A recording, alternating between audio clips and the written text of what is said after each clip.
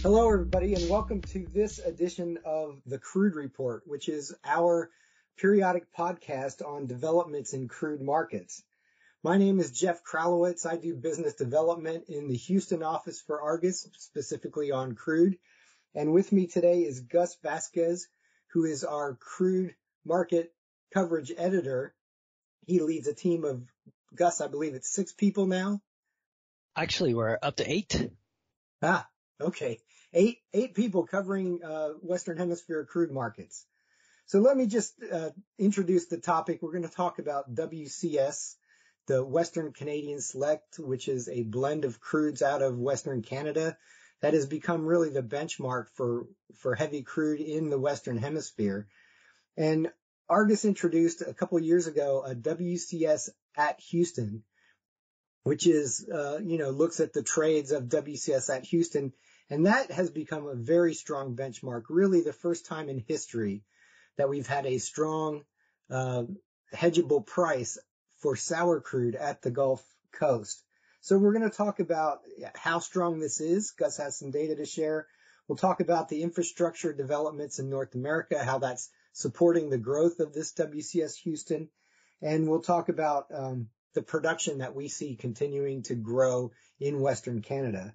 So, Gus, I guess over to you for a little bit of intro to us about how strong is this benchmark. Yeah, so thanks, Jeff, for that introduction, and thanks, everybody, for joining us. As Jeff was mentioning, and if you're at the Gulf Coast, it's no surprise that this WCS price at Houston has really taken off, because there's always been this need really for a kind of heavy sour benchmark in the region. And over the years, Maya kind of took on that mantle, and it was used as a point of reference, including for Canadian crude back in the day, to see where values were at the Gulf Coast. Of course, Maya crude is a formula price based crude, so it's not sold on an open spot market. So that's where this WCS price really kind of comes into its own, because it's a spot market price at Houston, which is very much reflective of the reality that, both buyers and sellers are seeing out there. And we've seen this price grow as time has gone by. In terms of volume, we just finished the latest trade month here at the Gulf Coast, and in Houston there was just over 235,000 barrels per day of spot trade reported to Argus on that WCS price at Houston. So that's quite a lot. It's a little bit higher than we saw the previous month when it was about 210. But it's been over 200 for a few months now. And just to put that into perspective as to how big that is, if you look at Mars, which is a very well-established market, has been around for a long time, and it has been a medium sour benchmark for a very long time. For the trade so far this year in 2022, the Mars average for monthly volume is about 290,000 barrels per day. So when you talk about WCS Houston at 235 or so, it's almost the same size as Mars. So that's a very impressive number. In terms of participants, same thing. We see a lot of participation here. It's a very open market. Last month, for the trade month, we had 17 unique participants who were in that market. Keep in mind, though, that those participants can be both buyers and sellers, so they can be on both sides of the fence. So that also adds to the kind of liquidity that we see. And then, as Jeff was saying, with it becoming more of a benchmark, there is also a future swaps contract attached to this on ICE, and there is open interest on that. And for the previous month, the open interest was about 16,000 lots, and every lot is equivalent to 1,000 barrels. So that's the equivalent of 16 million barrels of open interest on that contract, which again, is not huge, but it's certainly healthy. And if you're looking to hedge your WCS Houston price, you can certainly do that. So that's a useful tool that we have there. In terms of how this price fits in the broader picture of the U.S. Gulf Coast, what we see is that it is tracking other regional grades. So, for example, Maya and WCS Houston right now are very much correlated. When you look at their outright prices, they're completely in sync. This is an interesting development, because that wasn't always the case with Maya, because it is a price that is a formula-based price. It didn't always follow markets, but what actually happened there is that Mexico changed that formula to include WTI Houston and ICE Brent, plus a monthly adjustment factor that they set up. And that formula that's now much simpler and is based on market trade is actually putting Maya right up there with WCS Houston. So it looks, even though it's a formula price, it very much looks like a market price. And then, there's correlation with other Latin American grades. So we see that Vasconia and Castilla out of Colombia, and there's some correlation there. Of course, there's going to be a bit of a spread because the qualities are different, right? Colombian crude tends to be less sour, maybe a little bit lighter in terms of API, though they're still kind of medium sours. But they track each other fairly well. And now recently we launched Ecuadorian assessments again for Oriente and Napo, and we see some correlation there too with WCS, as much as those grades can correlate to the Gulf Coast, because they do mainly go to the west coast of the U.S., but there's certainly a correlation there. So you can see that people are looking at that WCS Houston price to kind of determine where the value of their crude should be based on the quality differences. And that, I think, is one of the developments that leads to benchmarking, obviously. Awesome. Well, Gus, one of the things while we're talking about pricing, one of the comments I'd insert there is to remind people that we do publish a WCS CFR Chinese Coast. And it's interesting. I was looking at these numbers yesterday. If you look at the delivered price for WCS at the Chinese coast, it's about $8 under the delivered price of Basra. And so you do have these signals about whether, Western Hemisphere crude is going to be pulled into the Chinese coast at advantageous prices relative to the Mideast Gulf. Yeah, I think numbers like that would indicate an open ARB. There's certainly an opportunity there. And we have seen more WCS volume leaving the Gulf Coast, as well as more WCS volume coming into the Gulf Coast. And it all goes back to production and infrastructure. And I know, Jeff, you keep a close eye on all that. Yeah, that's a great segue, Gus, because, unlike some benchmarks in the world, and I won't, Dated Brent has been a focus of attention the last several months, where you have declining underlying production supporting that benchmark. The WCS is supported by growing production. In fact, Alberta, the province of Western Canada where WCS is produced, had about a 5% jump in production just from January to February of this year. Its production recovered to pre-COVID levels faster than the U.S. Permian did. And it's now about 3.7 million barrels a day coming out of Western Canada. And about 3.2 of that, or let's say 75% of it, is these oil sand crudes, the type of heavy crudes that go into the blend for WCS that comes to the U.S. I guess, Gus, the other thing you were talking about, the other grades of heavy sour in the Gulf Coast or in the Western Hemisphere that are influenced by WCS Houston. The Canadian heavy is now the single biggest foreign contingent of crude that's run in the Gulf Coast. So in January, the latest month for which we have figures, there were 572,000 barrels a day of Canadian that was imported into the Gulf Coast. And Mexico was nearly tied at 571. And then way below is Saudi crude at 250,000 barrels a day. And Colombia provides a little over 100,000 barrels a day. But Canada now routinely is the biggest supplier of foreign crude to the Gulf Coast. And that just makes this benchmark of WCS at Houston more relevant to the market. Yeah, absolutely. And then, of course, you have not just the increasing production, but those numbers that you're mentioning about, Canadian crude coming down to the south, a lot of it has to do with the changes in infrastructure, right? So you have this recent addition of 370,000 barrels per day of capacity on Line 3 that came on last fall. And then since that, apportionment has really fallen. And in fact, we had no apportionment on Enbridge for May. And I think that was the third month in a row now that we've had no apportionment. And maybe here we should add a little note for those who don't know.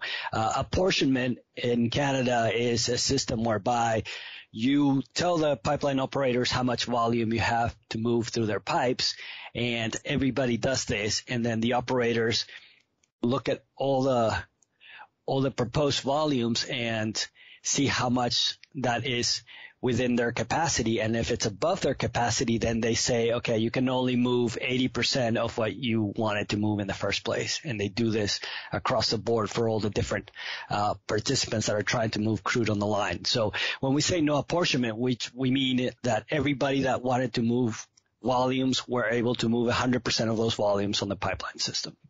Yeah, and I think, Gus, one of the significance of that is just that with the reduction of bottlenecks between Western Canada and the Gulf Coast, everybody who wants to send crude to the Gulf Coast can. And that means we could be seeing a bit of a bidding war between the PADD 2 Chicago area refiners, who already run way over 1 million barrels a day of Western Canadian heavy, between them and their counterparts on the Gulf Coast. And if that kind of bidding competition for heavy Canadian develops between PADD 2 and PADD 3, you could expect all those refiners in both pads to start trading versus WCS Houston, which is kind of the common pricing reference for both of the areas. Yeah, so that would be an interesting make sense. Development. Yeah, absolutely. And it would make total sense, as you say. I mean, if you're going to be, trying to outbid your counterparts, you're going to use a common benchmark for that. So, Gus, I want to squeeze in something about the current spreads between Hardisty and Houston. You guys watch that really closely. What's been going on with the price spreads there? Well, so interestingly, despite all this volume that has been coming down that you've mentioned, that spread between Hardisty and Houston has actually been relatively narrow. We've seen it down to about $6.25. And usually, the magic number is about $10 to move crude from Hardisty down to Houston. And that's based on the pipeline tariffs, right? So that's your cost of transportation should be around $10 to get through the pipelines down to Houston. So usually the spread, would need to be 10 plus, if you're going to make a profit. But right now, even though that is narrow, we see that the volumes have still continued to move. And, obviously, the SPR release, has had some effect on that Houston pricing, that for people who maybe are not in the U.S. or following that. We're talking about a commitment from the government to release 1 million barrels a day of, strategic petroleum reserve crude for a total of 6 months. So 180 million barrels is the total amount. And that is obviously a lot of additional supply that the market wasn't expecting. So obviously that has had an impact on the value of not just WCS, but crudes like Mars and Poseidon, SGC, and other sort of medium to heavy sours in the Gulf Coast, because that's what's mostly going to be released. However, exports could alleviate some of that. So we don't expect that spread to remain narrow for very long, because people are already making some moves. We have seen Mars being exported. We would imagine that WCS exports might also increase, because what people could ultimately do is take those SPR barrels to run in their refineries and sell crudes like Mars and WCS, because they have well-established markets. Yeah. Some of the crudes that come out of the SPR, it would be really tricky to trade them because there's no established market for them. Yeah. And so it's easy to just substitute. And so you're going to see people trading away those Mars and WCS barrels instead.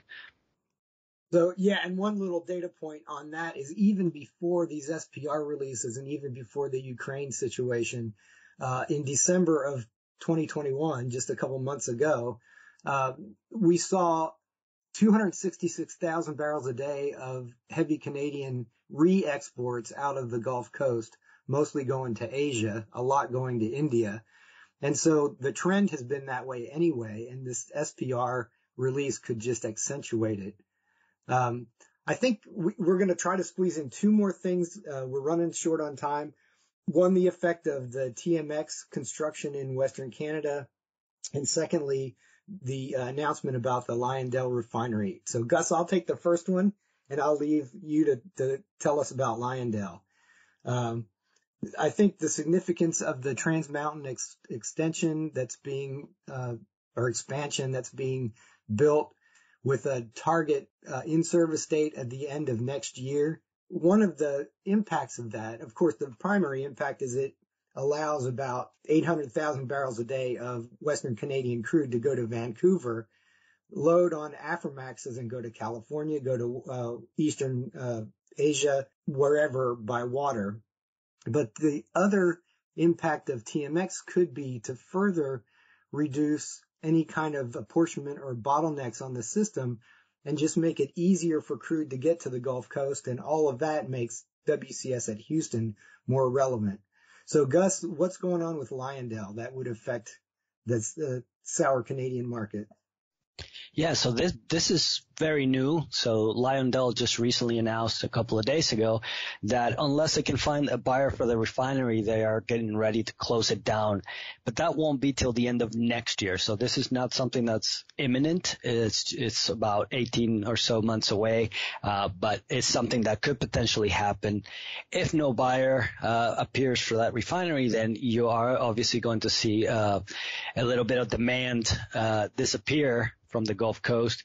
And this is important for Canadian crude because Lyondell has been running about 87,000 barrels per day of Canadian crude. And this is for the second half of last year. That was about the average. And they were also kind of one of the biggest importers into the region for Canadian heavy, taking about 40,000 barrels per day of that. So it could, potentially leave a gap there in terms of demand. However, as Lyondell said, they are happy to take bids on that refinery, and if they can find a buyer to take it over, then ultimately things might not change all that much for Canadian crude. Because the news is very recent, I think the impact hasn't really filtered through to the markets yet or anything like that. I mean, people are obviously talking about it, but it's very early days and it's very far away.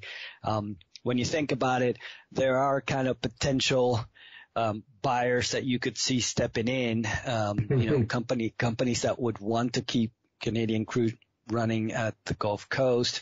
There's potentially companies that would want to have the refinery so they can then take the resulting products to, foreign countries, etc. So, if you look around, in theory, there should be some interested buyers that would want to take a long, hard look at that Lyondell refinery.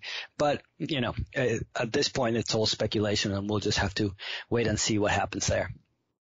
Well, speculation is a great point to wrap this up. We don't want to do too much of that, I guess.